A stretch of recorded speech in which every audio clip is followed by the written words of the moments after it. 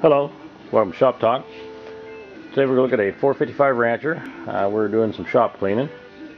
And this one runs good. It just has one small defect.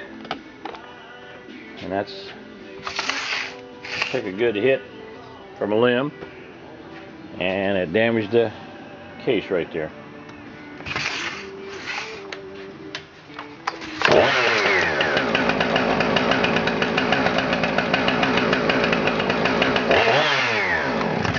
This saw has probably less than 2 hours on it. The motor is good, a lot of good parts, but you can't, won't hold a bar and chain.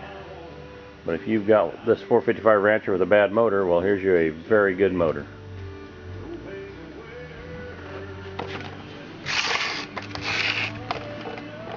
You can see where the damage was done there.